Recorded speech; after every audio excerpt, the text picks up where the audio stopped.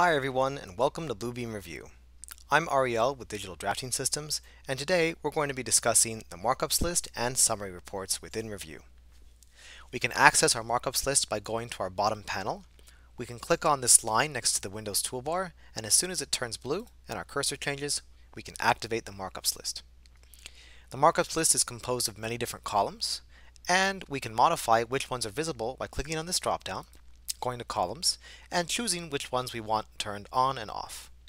We can also create custom columns. Let's click on Manage Columns. We can also change the display order of these columns by clicking on them and moving these arrows. And here under Custom Columns, we can make our own columns. I made this responsibility column, and I'll show you how I made it. Let's click on Modify. I gave it this name, and I gave it a choice parameter instead of the date or formula parameter, for example. In this case, I want to choose who is responsible for what. I can select on this criteria that I've already made and click on Modify. I can give it a name and a subject. This subject is very important, and I'll show you how that applies to our markups. And I can add other people who I want to be responsible for certain markups. For example, I've added my colleague Jimmy, and he has a different subject than me and of course a different item name. So now my responsibility column is ready and it is here in my list. And I can sort by responsibility just by clicking on it.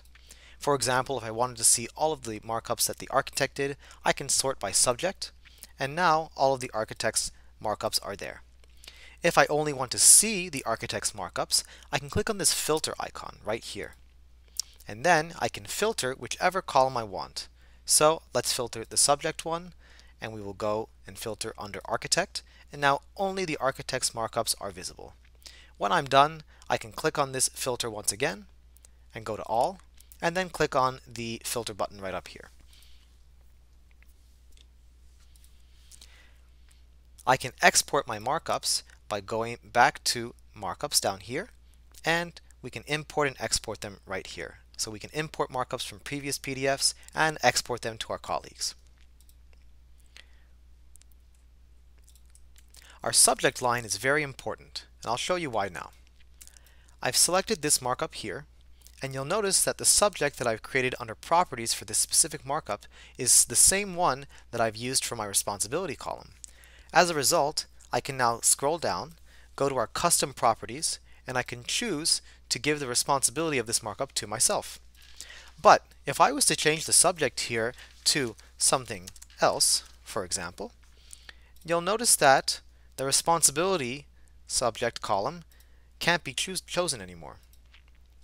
So if I go back and I change this back to admin,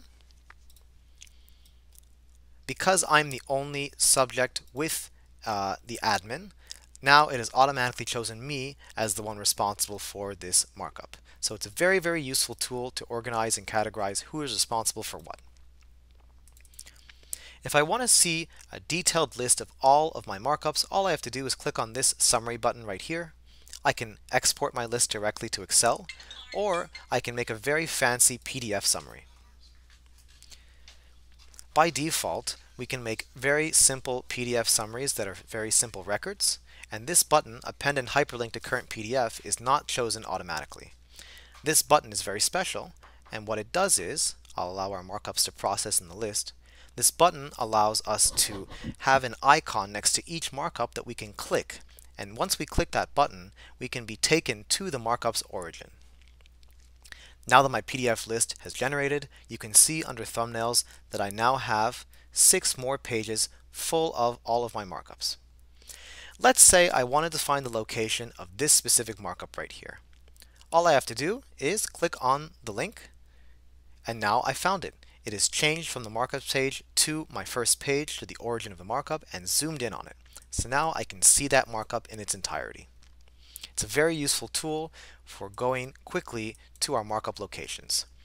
You'll notice that my cursor changes to the pointer tool instead of just the regular hand with a magnifying glass. And so that's the power of making an appended hyperlink markup report. We hope you enjoyed this tutorial. To see more videos about Bluebeam Revu, please visit our website at ddscad.com. We hope you have a great day.